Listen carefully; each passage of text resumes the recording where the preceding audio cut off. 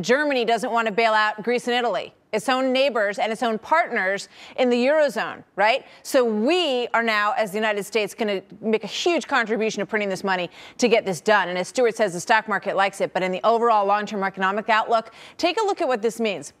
I know there's a lot of numbers on this screen, okay? But this is very significant because it shows just how much trouble these countries are in. When you look at the debt to GDP ratio, right, this is how much debt they have compared with their gross domestic product, how much they're putting out. Look at Greece, okay? Everybody knows what Greece's economic troubles have been. 165% of debt to their GDP, which is 312. Okay, Italy's at 121% of their total output. They owe more than that in debt.